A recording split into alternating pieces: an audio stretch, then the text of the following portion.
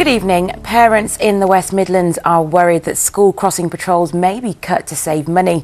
It's already estimated that 70% of councils in Britain have reduced the numbers of lollipop men and women. The jobs of 45 school crossing wardens are under review in Stoke-on-Trent, and parents at a local infant school have started a petition to save their patrol. Keith Wilkinson reports. Fred Whitby patrols a busy road. He's a busy man. Like lollipop men and women all over, he sees his role as vital, protecting children from traffic. Morning. Everybody, they love the kids and they don't want anybody to get injured, and if we aren't here on most of the roads, then I'm afraid somebody's going to get injured, the children especially. Birmingham City Council is considering cutting back on crossing wardens as part of £3 million of savings. Coventry City Council is looking to save £300,000 by transferring management of the service to schools. Love you, Fred. I know you do. And here in Stoke-on-Trent, the City Council is looking into cutting back on wardens like Fred. Oh. If it wasn't for Fred and all the other lollipop men and women over the city, a lot of children could have got hurt. I think it's absolutely appalling decision to even contemplate it, not just here but across the city, because if the crossing patrol attendant is made redundant and there's no crossing patrol attendant, lives are seriously at risk here. Without any safety measures, it would be absolutely terrible on this road. We would be really concerned about the safety of the children.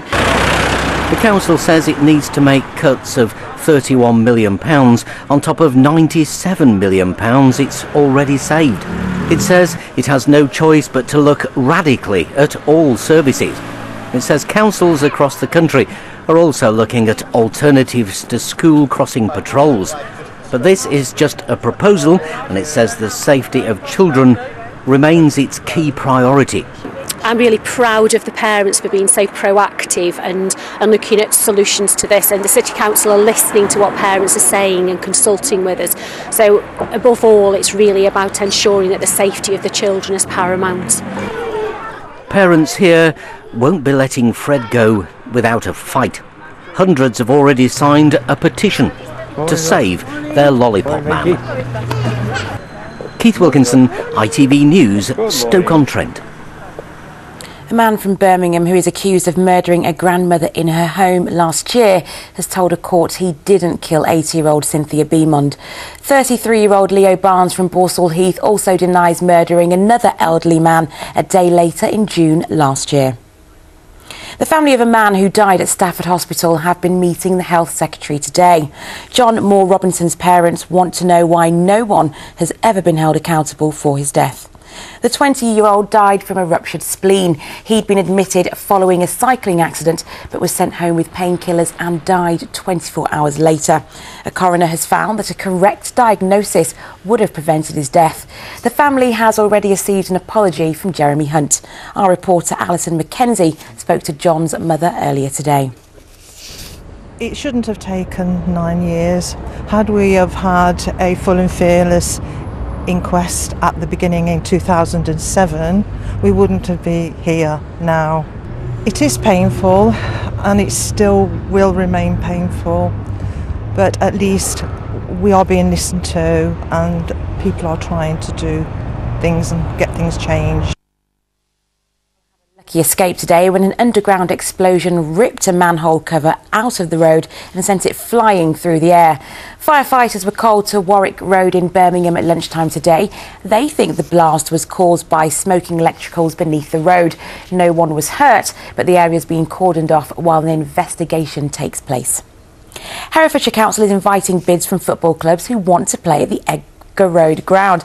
The leader of the council says he's keen for football to continue at the ground after the winding up of Hereford United just before Christmas over unpaid debts to Inland Revenue. Officials say the lease would have to begin on March, the first to meet the FA's registration deadline. Police are searching for robbers who used a digger to rip out a cash machine from the wall of a supermarket in Leicestershire using a digger. This was the scene at the Co-op store in Ibstock after the ATM was taken last night. It's the 5th Co-op store in the county to be targeted in this way. Now, just a quick reminder that Central Lobby is up after us. Here's John Stapleton with more on tonight's debate. Yes, good evening. Coming up after the break, 5 Midlands candidates go head-to-head. With the election campaigns already up and running, new faces from the Conservatives, Labour, Lib Dems, UKIP and the Greens are here to debate the Midlands economy, spending cuts, the NHS and more. That's Central Lobby coming up straight after the break. Now, the West Midlands aerospace industry has been taking off in recent years. In fact, it's estimated that the sector has grown 14% since 2011, 10 times faster than the rest of the economy. It's particularly good news for the Boeings and Airbuses, which will whisk you away on your holidays this year. Callum Watkinson reports. With planes that aim to outstrip the speed of sound, they're the world's fastest men. The RAF's first jet fighter, the Gloucester Meteor, owed much to the pioneering efforts of Sir Frank Whittle, who developed the first turbojet engine and worked for much of his life in Coventry and Warwickshire. 7 decades later, flying machines and the magnificent men and women who make them are as much a part of the present and future here as they are a proud chapter in the past. At this company we've got father and son who have worked here, started off as engineers and their sons become apprentices, work their ways up. That's the difference between Coventry and other areas, certainly around the country. We're probably on 3rd and 4th generation engineers at Arrowsmith. A small family firm with global reach, Arrowsmith Engineering has been making parts for Rolls-Royce since the 1960s. In the last 8 years, while the economy has crashed, they have doubled their turnover and increased their workforce by half. Success has come in part from cooperating with similar local businesses in a federation. Such clusters of companies in other countries are the competition now, with the firm down the road seen more as an ally in a worldwide market. There's 13 companies who work together basically out of respect. Arrowsmith Engineering on its own supplies to many top world companies, but is quite a small player. You put us with the other 13 and we've got over £100 million turnover, which gives us a much bigger voice.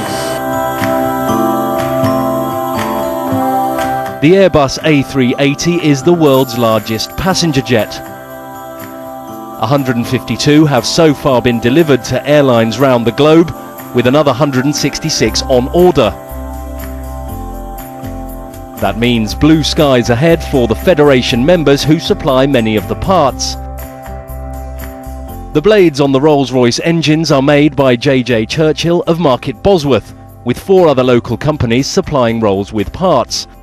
2 firms provide finishing, treatment and testing services for engine, wing and wheel parts in Coventry, and components for the brakes come from Harris RCS in Coventry and Precision Laser Processing in Rugby.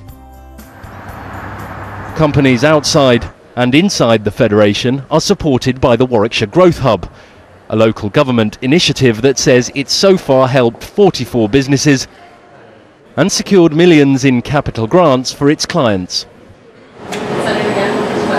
As well as contracts and raw materials, the other thing engineering businesses need a steady supply of is engineers.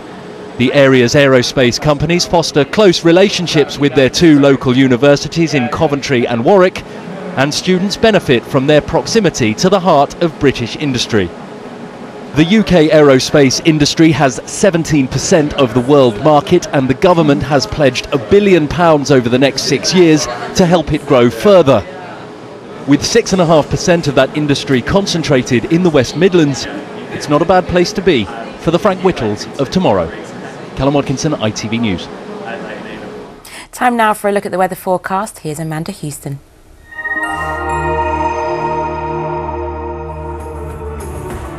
What's in store for today? ITV Local Weather, sponsored by Centre Parks.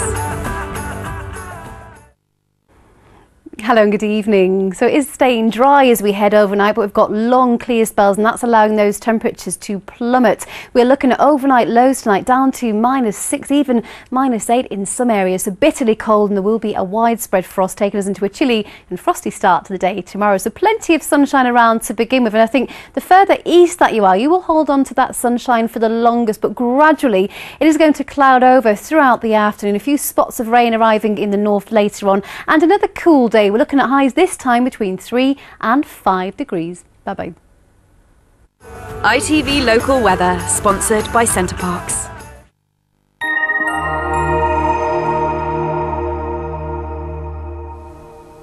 That's all we have time for tonight. Don't forget, Central Lobby is coming up next, and you can check out more information on our stories tonight on our website, and there's live news updates there too, itv.com/central. From all of the team at Central here tonight, have a very good evening, whatever you do with the rest of it.